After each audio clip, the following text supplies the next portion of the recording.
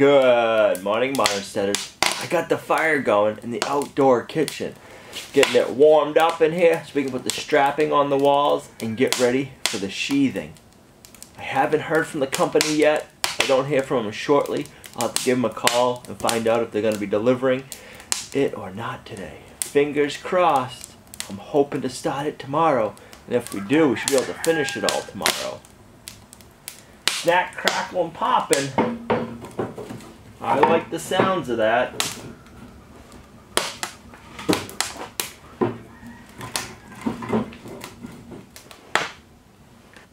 I went ahead and I got all the strapping cut for the rest of the walls. And I'll show you what I did for I'm gonna call it the pocket wall. So down in the lower part of the wall, there's not gonna be any window hidden inside. So what I did is I took a 2x4, figured out the spacing, got it up against there, and then we can secure it nice and strongly up. I'm not putting any strapping here. We're not going to need to. The sheathing is going to be fine. We'll have it secured up high. There'll be a 4-foot section with no screws in it, and then the lower area will be secured nicely. I got it spaced off the wall, and then I put a spacer in the center so it's nice and solid. Alright, let's see if we can get this figured out and get it to work the way we want it to work. I'm just using rough sawn lumber, about 4 inches wide for my strapping. That's what we have.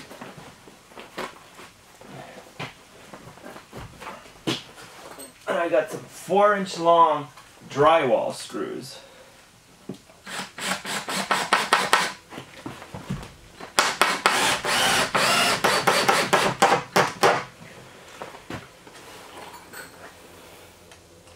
Just hope they don't come out the other side.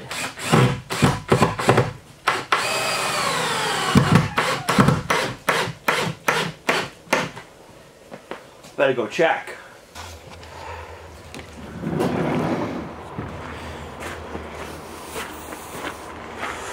Survey says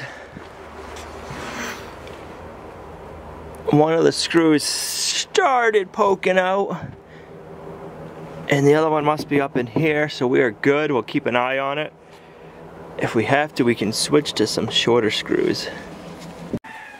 Now, if this was a house and you were trying to get the best insulating factor, this wouldn't be the best way to do the strapping over the insulation.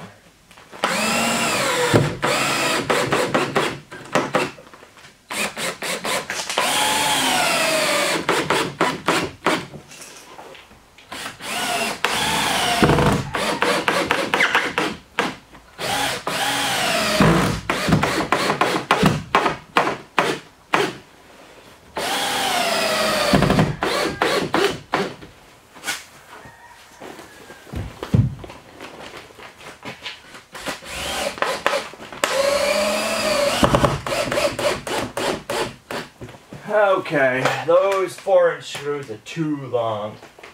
Luckily, I picked up some 3-inch screws the other day, and we're going to switch over to them.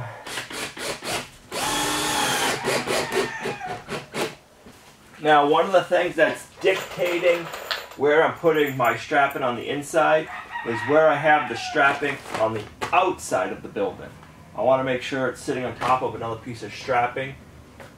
So we're snugging it up to it, but we're not going too tight to squish the insulation all the way. We're squishing it some, and that it will take away from the R factor, the insulating property of the insulation. But it's an outdoor kitchen.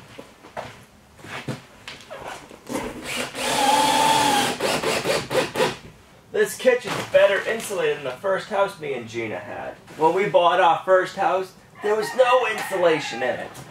Oh, that first winter was a cold winter, and we moved in either in December or January. We didn't get warm at all that winter, but we had a huge oil bill. I remember that.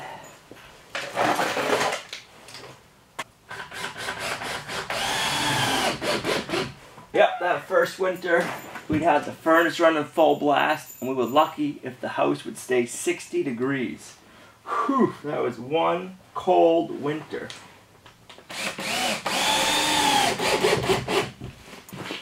Whew, that fire hasn't been going that long, but I'll tell you what, I'm already getting hot.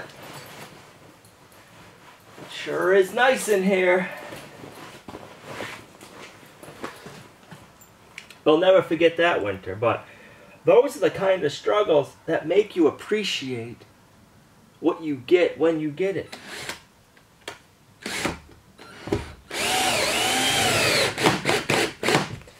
It's one of those things you kind of got to pay so you appreciate what you get later on in life.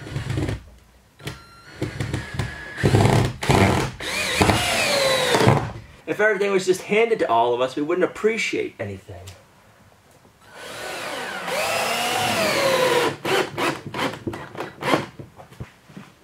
Now comes the fun part, moving everything around so we can work in another area. We'll get this bench moved, then we can set up and get this back wall done, and then we'll just keep working our way around the kitchen.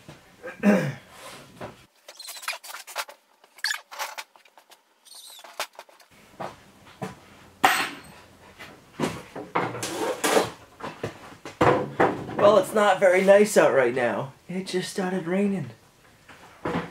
Once we get past working behind the stove, it'll go a lot nicer. It's warm, nice and warm right here. I like it. Not feeling any drafts. That's a good sign.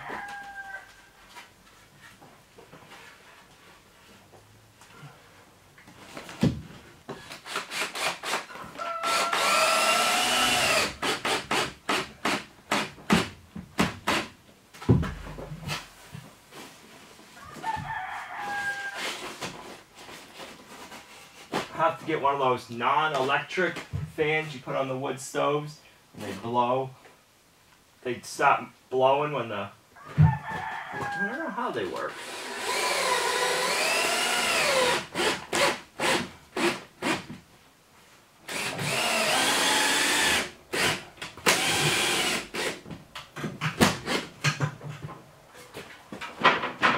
Alright, let's move on to the next section now.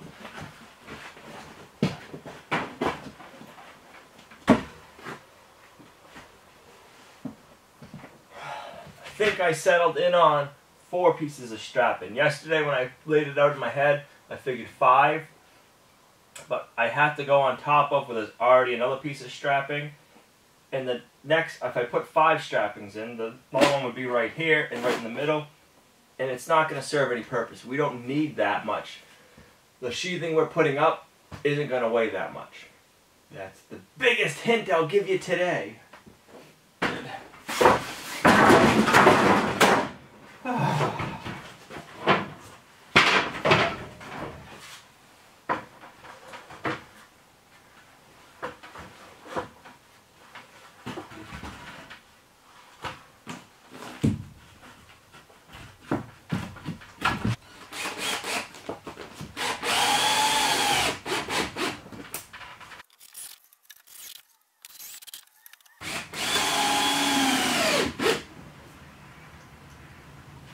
FedEx.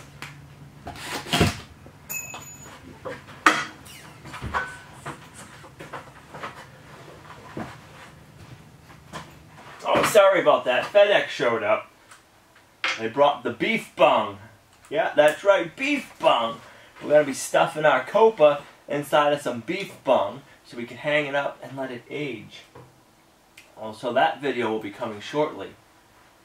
One of the reasons we need to finish up the kitchen.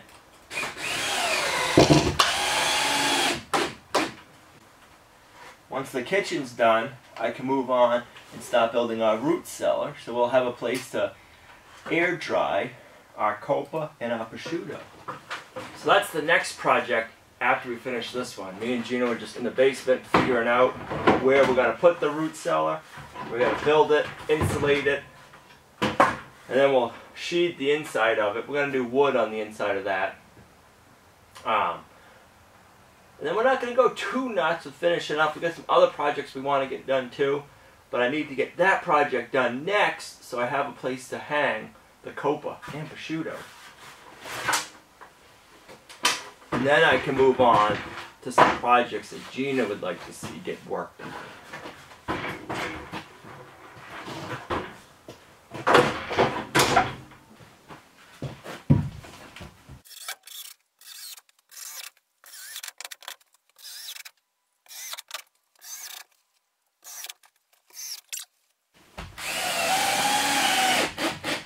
We're not even done with today's project, and I'm already looking forward to tomorrow of what the kitchen's gonna look like at the end of the day. Oh, it's gonna look so nice in here. It's gonna look so different. I'm gonna be happy. I hope Gina's happy, and I think all the modern steaders will like the look. And then we can get it set back up in here. We can start using it again.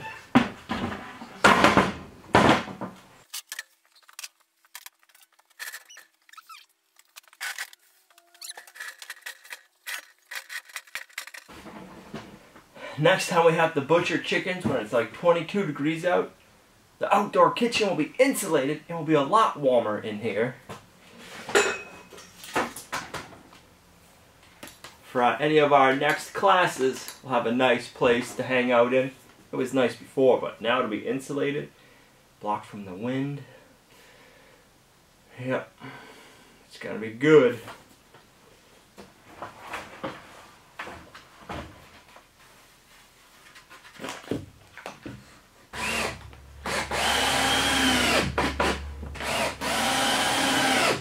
Alright. Oh! There goes a pig's bladder.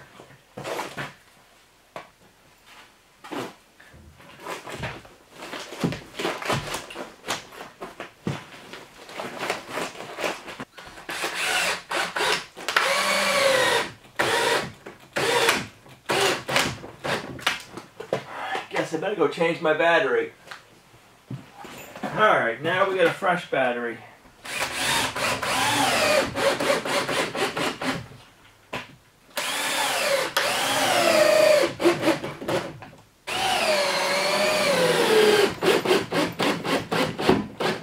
Last piece of strapping. All right.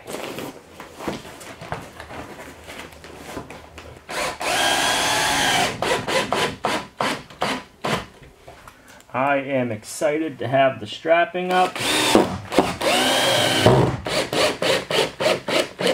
Now we can move on to the next phase.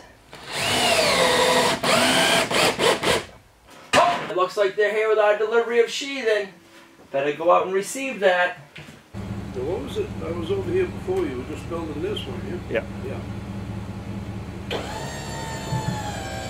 Back in the spring, wasn't it? Yeah, late spring. Yeah. We won't end the video right there, but I can't point the camera over in that direction. Then you'll know what we got to put on the inside of the outdoor kitchen.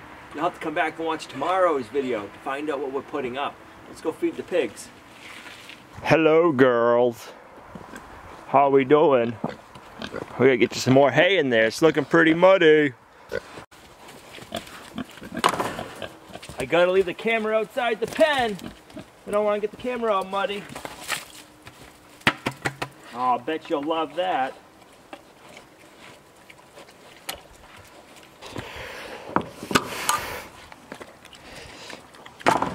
Yum-o.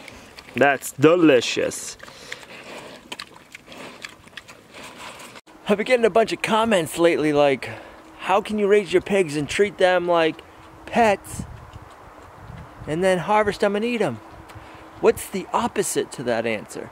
I'm going to do a blog post on this topic, so if you want to come over and read that, I'll put a link here and in the description down below. Well, this is where we're going to end today's video. Pigs eaten. They're in hog heaven.